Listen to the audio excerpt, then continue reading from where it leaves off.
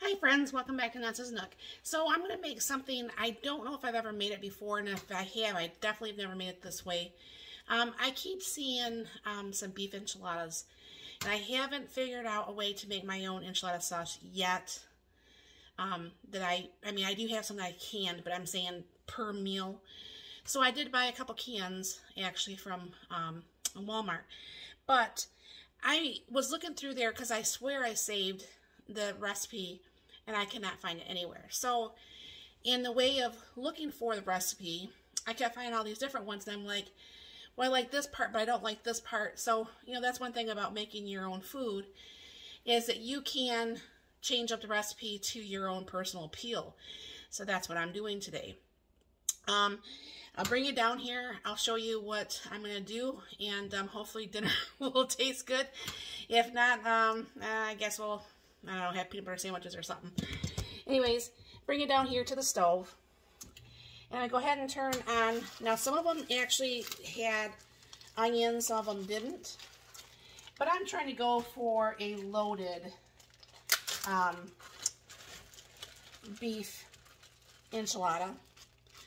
So I am going to opt to put the onions in there because, for one thing, I absolutely love onions.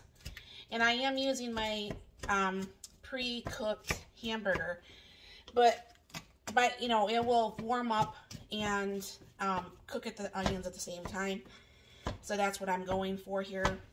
I don't cook it all the way through. I mean, it is almost all the way through, but it actually has a little bit that it can before it becomes like too mushy and like a dog food type hamburger. So I'm gonna go ahead and get this warmed up, and I'll bring you back as soon as I'm ready for the next step here. All right, and before I forget, I'm adding a can of green chilies to this too. I almost forgot all about it until I went to go pull something else out of the cabinet. And some people did not put any spices in their meat. I don't want to be one of those people. So there's a little bit of garlic powder. Do a little bit of pepper.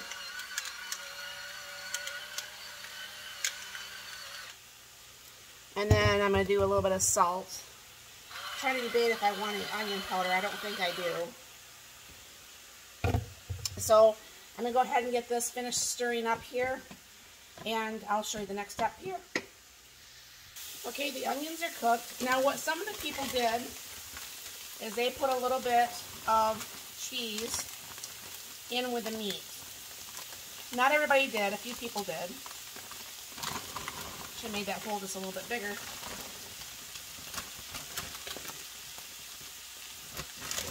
Other than making a big mess all over my stove. Okay, so what's going to happen is I'm going to go ahead and turn that down here. Let that cheese melt. And then I'll bring you over to the island and we'll get these put together here. Alright, and what some of them did, and I like the idea of the extra taste. So what I have is my homemade, what's left, it's probably about a quarter of that container of my homemade sour cream. And what they did is they poured some salsa in with it. And I'm just guesstimating because obviously I'm pulling together probably 4 or 5 different videos here.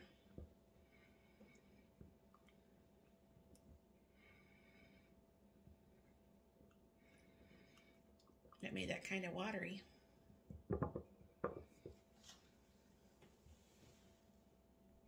All right, so what they did is they took and spread the sour cream and the salsa on the shells. Now, like I said, this is something that I have no idea how this is even going to taste, because this is a combination of probably 4 or 5 different recipes that I saw. Then go ahead and put the meat in there. All right. And go ahead and roll this up. And of course, you're going to put the one end down. And I forgot to put some, and that's right, I'll just put it on the top. But that is very liquidy, and I don't know why it didn't look that liquidy. But let me get a napkin here. I mean, everything smells and tastes fine, so I don't get it. But I'll just kind of pour it out, make that a little bit faster. And this way, you know, I said instead of having something that doesn't have any flavor at all, at least this has flavor.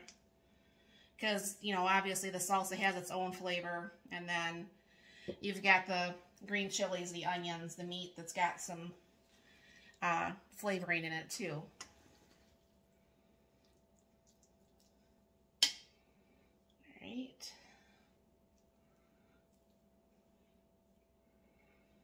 Now what I'm going to be serving this with is actually just some leftover leftover rice from the other day. And so that rice will be my side. I'm really hoping this tastes good. Kind of messy, but it should hopefully taste good.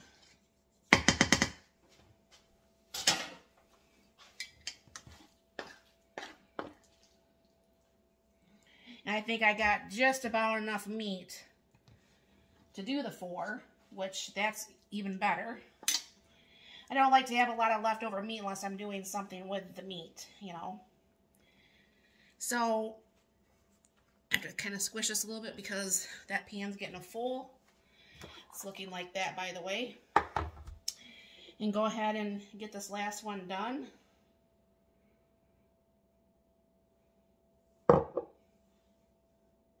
I know, like that restaurant you hear me talk about here in town, on their chicken enchiladas, they actually do mix sour cream and salsa together for their dipping sauce.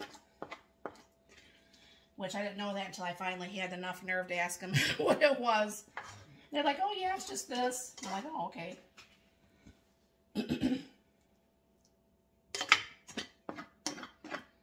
I'm hoping with that green chilies, it's going to give it a nice flavor too. So I'm going to go ahead and get these rolled up, and then I'm going to go ahead and put the enchilada sauce on it. Alright, so I'm just going to take some of the enchilada sauce that's mild from Walmart, and then just pour that over the top. I guess there would have been some enough to put some on the bottom. That I see some people do that, you know, put some on the top and the bottom. Maybe there wouldn't have been, but this will go on the bottom, I think. Let me get these edges here. That looks nice and full. I'm sure as it cooks, it will go down. And then go ahead and put some cheese along the top.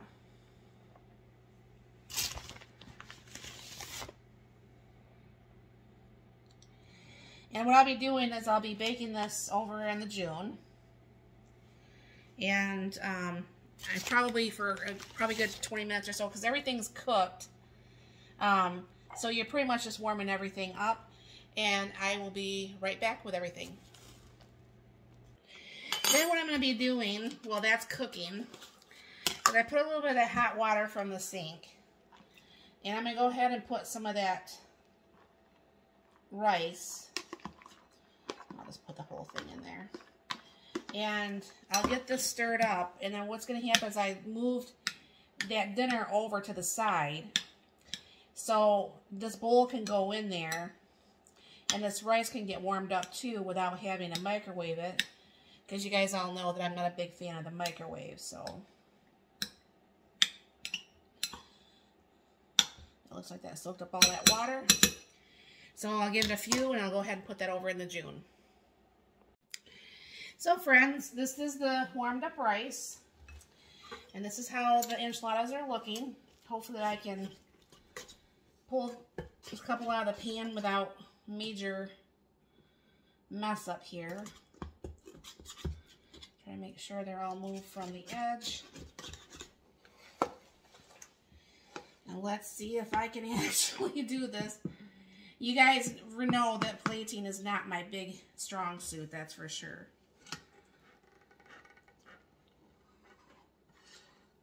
It's heavy. Let me get another spatula out.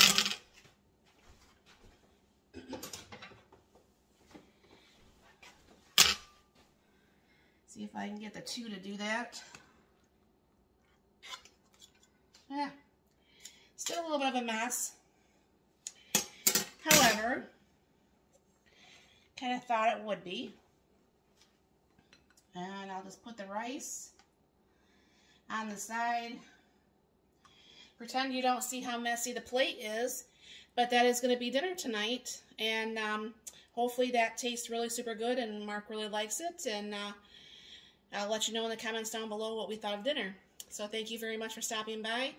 Oh yeah, if you have made something, if you've made it a different way, but kind of like this, let me know what you've done before. And thank you very much for stopping by. You have a very blessed and wonderful day.